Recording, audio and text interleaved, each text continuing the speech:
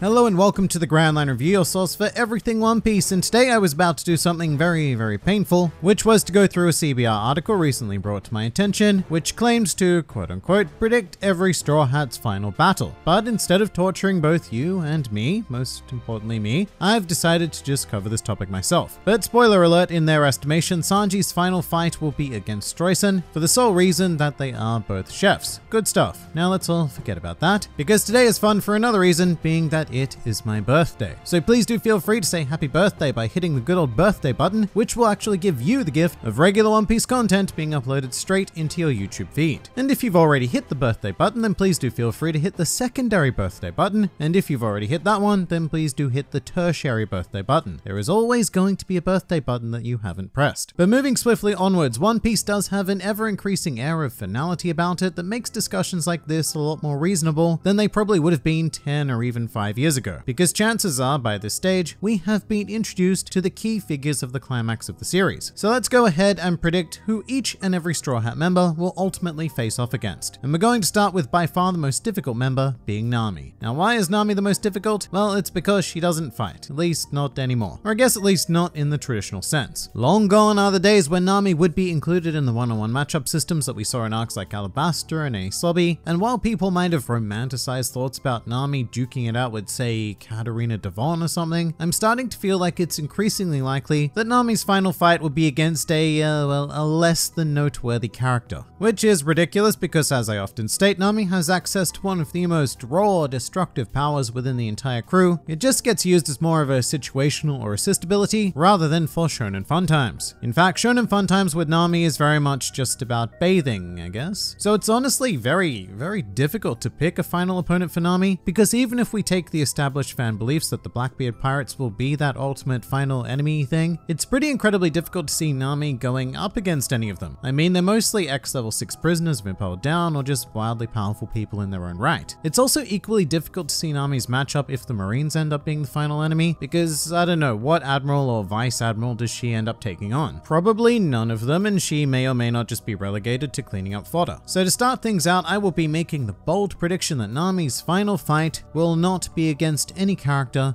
of grand relevance. Bit of a downer to start this video, but let's head in the complete opposite direction now with Zoro, because he has 2, perhaps even 3 very natural final opponents, and the one I most often see people jump straight towards is that of Shiryu, primarily because he is also an individual who uses sharp metal to fight. And that's fairly reasonable. If we were talking about pure matchups with the Blackbeard pirates, then it's hard to disagree. So hard that I in fact agree. But I don't think we should necessarily conflate the whole Blackbeard eventuality with the concept of a final fight, especially in Zoro's case, because I 100% believe that his final battle will be against the one and only Draco Mihawk. Mostly because I just feel that's the natural end to his story. Although in the past I've also had some other ideas, like when he becomes the world's greatest swordsman, he might be challenged by Tashigi, and their fight would mirror Zoro versus Kuina back in their childhood, except this time Zoro is the one proving wildly superior. But Mihawk is the name of the Zoro game, which means I guess we should call it the Mihawk game, but that's what I'm going with here for Zoro. Let's go long now and take a look at Usopp. Now his final fight has been pretty much set in stone by fans ever since the very concept of Van Alga was introduced, and for good reason, because it would be just so damn fitting to have a duel between snipers. It really is at the point where I would be so unreasonably upset if this matchup never happens, because snipers seem to be a pretty rare thing to actually see in pirate crews, weirdly enough, and the parallel is just so strong. And of course we need to ask ourselves once again, as with everyone, if the Blackbeard pirates will be the ultimate final enemies for this idea to work. When it comes to Usopp though, I think it's a bit different. Because even if there was some final task to complete post Blackbeard, i.e. something well government related, then that's still fine because Usopp is something of a middling character when it comes to combat. You know, he isn't someone like Nami who doesn't get a chance to leap into a fight all that much, but he also isn't a character like Zoro who is legally mandated to fight in every arc he's featured in. So Usopp could very comfortably take on Van Alga and then just chill and do his own Usopp thing, if need be, for what remains of One Piece. So that's why I'm fairly confident in calling Van Alga Usopp's ultimate final opponent dude. Let's get super now though with Cyborg bruh, Mr. Frankie. And despite joining the crew fairly late, he does see quite a bit of the odd action, most famously being the MVP of the entire Water 7 saga, managing to take out 2 members of CP9 actually, a feat equaled only by his future captain, Monkey D. Luffy. But on Fishman Island, Frankie got his standard battle moment, defeating Icarus, and on Dressrosa he engaged in my favorite Frankie fight thus far, against Senor Pink. So I certainly do not see this mechanical man being left out of the action Nami style, but the big question is, who will become the victim of a trademark robot fisting? Well, the temptation is to think big,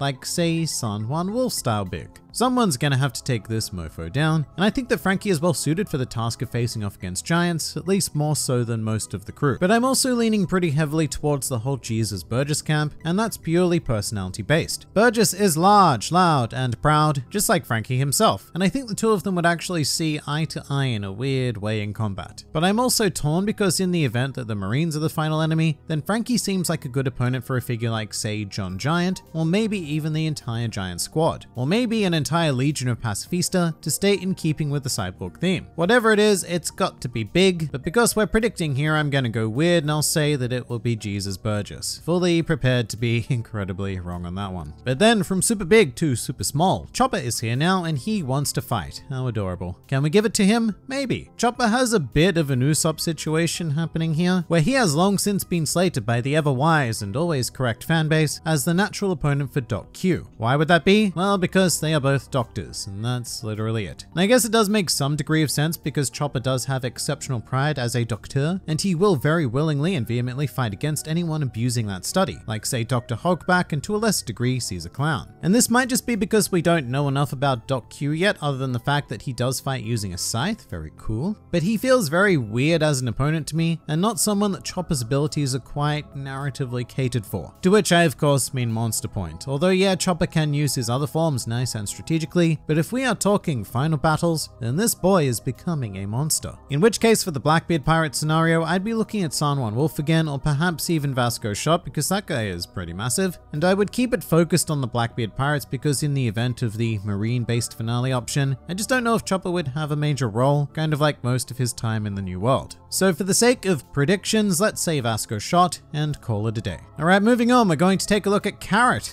Just kidding.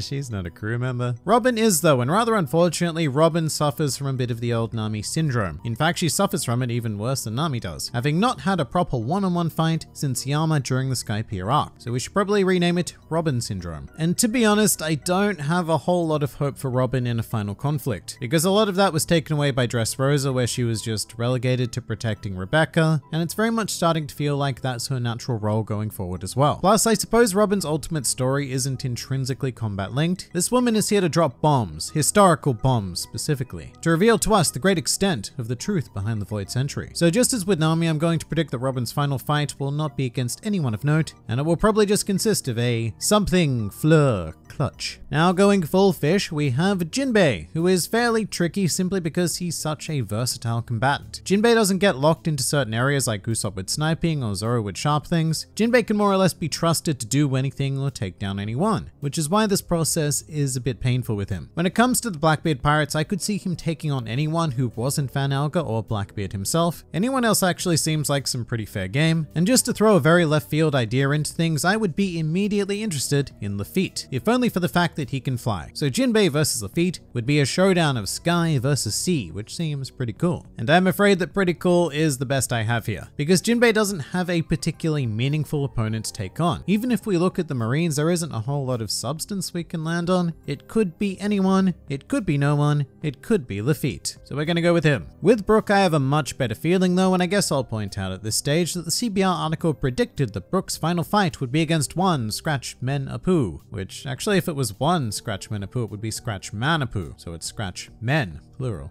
Which is, look, I think it's pretty incredibly off the mark. And they're obviously only paired together because they are both musical fiends. Which isn't to say a showdown like this could not happen in Wano, but Wano is far from the final battle of the series. So with Brook, I'm actually going to propose that he stack up against Doc Q, a clash between a man who is undead versus a man who seems like he is perpetually dying. And from the very, very painfully little that we know, I do like the idea of seeing their fighting styles blend, since both of them use long slender blades Blackbeards and their personalities are just so weird. Dokkyu also seems to have comical mobility issues, just like Brook, which would be quite fun, and yeah. Like, unless it was Lafitte, I don't particularly see a better option for our musical skeleton. I mean, maybe asking to see Katarina Devon's panties, if that counts as a fight. But actually, speaking of panties, we now make our way to Sanji, who is also a female enthusiast, which paves the way to a very nice crack idea to make his final fight against Katarina Devon, and maybe even make it the first and only time that Sanji has had to take down a woman. I feel like Sanji fans would be pretty upset with that as a final fight though, not that Oda really cares. With Sanji though, one of my biggest hopes has always been that he will somehow be able to take on Kizaru at some stage and defeat the man who can kick people at the speed of light. It does admittedly feel like quite a bit of a stretch though, so I'm probably less than comfortable using that as a prediction, which leaves us with maybe the awkward area of Jesus Burgess. The reasoning being that Burgess is one of the more prominent members of the Blackbeard Pirates and someone who seems, I guess, worthy of facing off against a Straw Hat Monster Trio member. I mean, at the moment, any of the other members might seem like a bit of a cop-out without having gotten to know them first, but we do have quite a problem here because I also predicted that Frankie would be facing off against Burgess. Oh well, I guess by very poorly thought out process of elimination, that leaves us with Avalo Pizarro. So yeah, sure, let's go with that. But finally, we have Luffy, whose natural opponent would appear to be, of course, Blackbeard.